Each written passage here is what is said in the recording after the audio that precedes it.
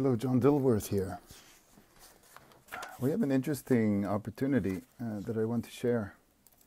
So let's do it together. Here's our background. We have Julius Jaws, he's here. Now he's got his ears on a separate layer. What he has to do is he's got to bounce. He's got to go from there and out. Right, so they look at each other. Jim splits. We did that. That looks cool. And then Julius bounces and out. And the timing for that is rather short. It's right here. It's what, 12 frames.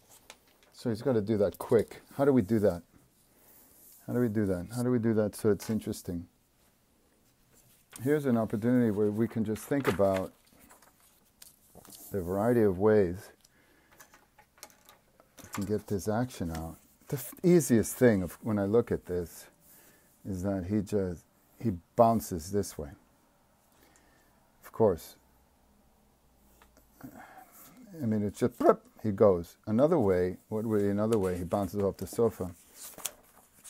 I don't think we need the ears.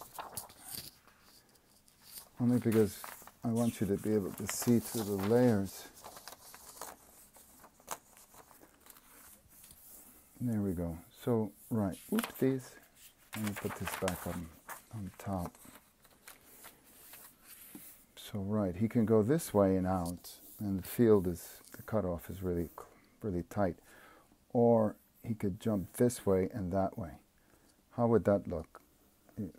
This is a head squash, and it'll go up,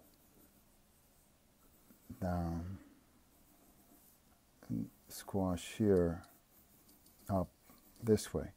1, 2, 3, 4, 5, 6. Not going to make it. It'd be too fast, but it's but I like it. Unless he starts sooner, and there's no reason why he can't start sooner. Jim moves here. That's Jim's action right here. He moves here. We want an overlap. We want Jim to move before the dog does. Yeah, so we have 6. We can do it on 1s, but it's just super fast. So, by default, with very little option, we're going to have to go the simple route. Just looking at this. So we can squash, that's 1. Then we can go up, bounce, and out. Right? 1, 2, right, 3, 1, 2, 3, 4, 5, and out. It's not exactly what I want. Maybe I could cheat that a little bit too. And let's just block it out. Because what have we got to lose?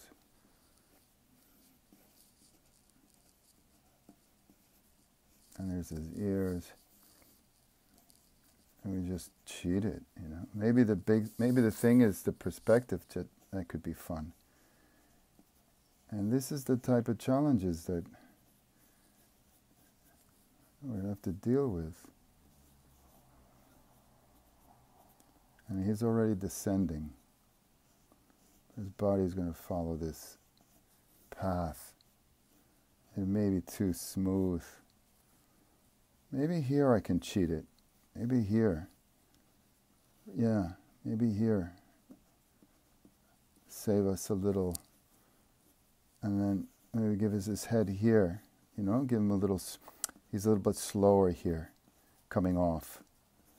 And then there's a 1, 2, 3, 4, 5. And then maybe you see just a bit of his tail before the scene cuts out. But I always like giving nothing, Oh, well, that's the way it is. Maybe it's just his feeties, something like that, and he starts the frame sooner. So that's how I blocked it out. You could see it.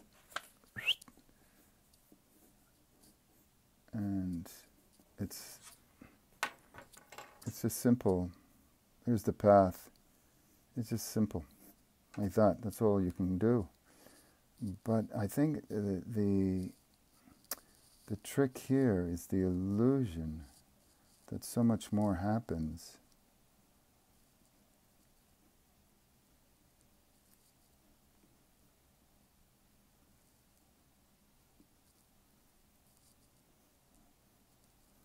So much more happens.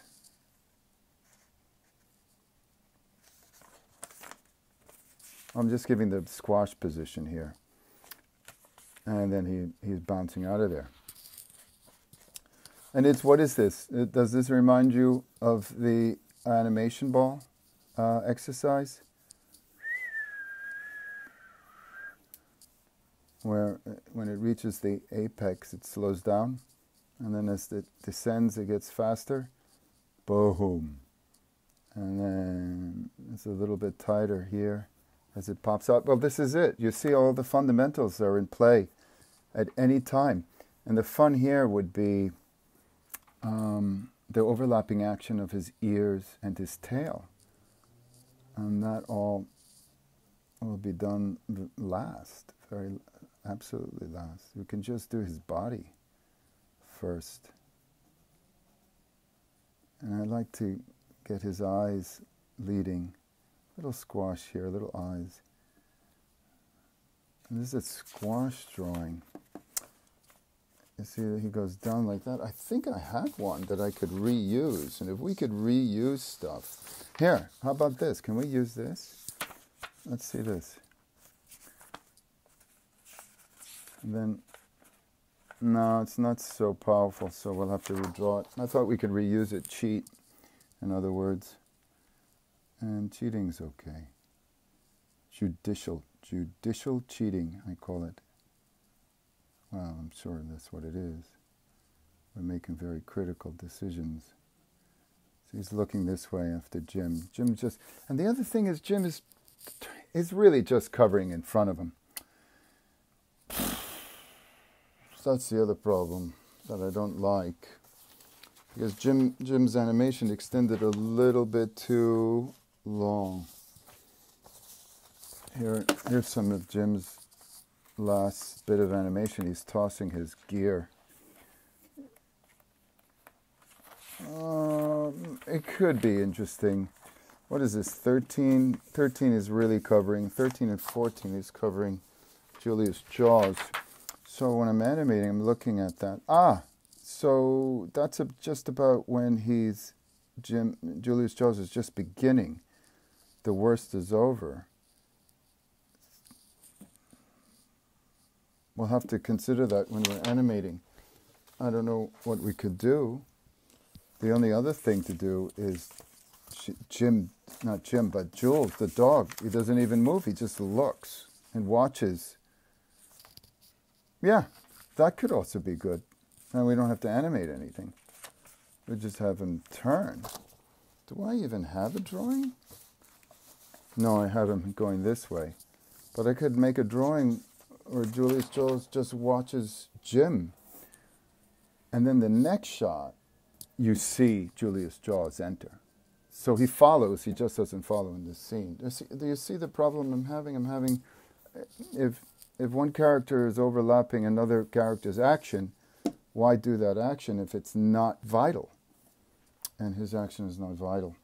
So we'll have to make some further judicial edits and see if it's even necessary to go through the inking, the animating, the inking, the painting, the shooting. Oh, that's Anthony's time, and we have other more important stuff to deal with. So there's another component of the judicial consideration.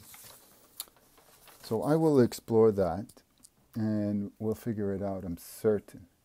And, since we're all just cozy here, I expect that we're making more of this art. Stay animated.